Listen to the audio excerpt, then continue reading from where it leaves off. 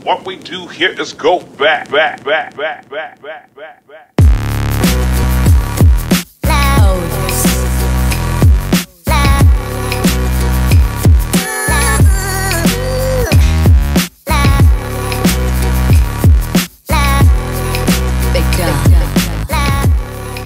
name is Farrington. I'm 19 years old. I'm from Tucson, Arizona.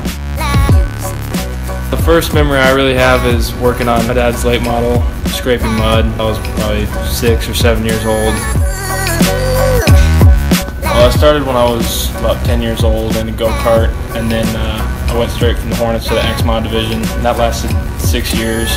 We had pretty good success in that class. We've been fortunate enough to grab 2 X-Mod championships. I got a USRA Modified Rookie of the Year. I think we're close to 40 wins between dirt and asphalt now.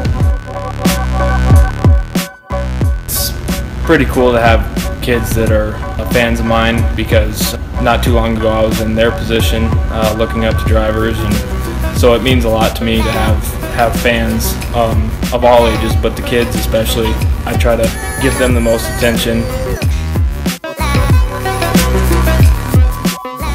Yeah, I mean, the family part of it, that's everything to me, really.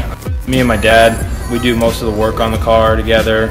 We're out there before the races all the time, so that's one thing that both of us really enjoy spending time together doing. And then the rest of my family that comes out and enjoys it, love having them there to watch and support. And I guess without them, none of it would really be possible.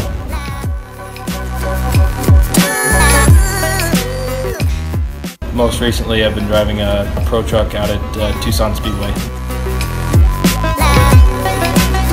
I think the 6 years of dirt has definitely helped me with driving on the asphalt. Everything I knew about setup, that kind of got thrown out the window though. That's still something I'm working a lot on. But as far as driving, I think dirt really comes into play every race out at the asphalt track.